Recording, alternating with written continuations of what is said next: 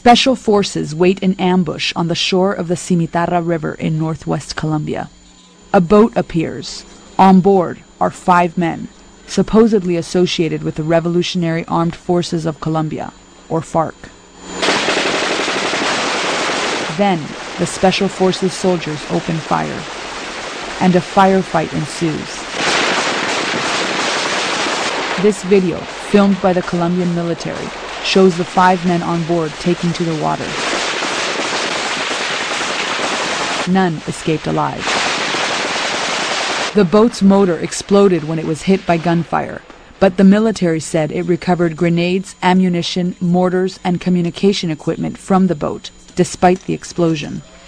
The army claimed the 5 rebels were an advance team, scouting out the area ahead for another boat shipping weapons from Venezuela for the FARC.